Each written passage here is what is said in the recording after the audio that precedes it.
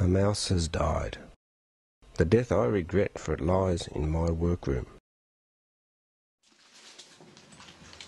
I've sniffed the smell into the corner crowded with memorabilia, unsorted in boxes, piles, slouching heaps, and I can get no further. Try as I might, I can't find the corpse.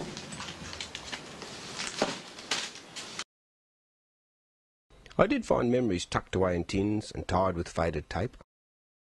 Some sweet and fond, some embarrassing manifestations better left where they lay, itchy when remembered.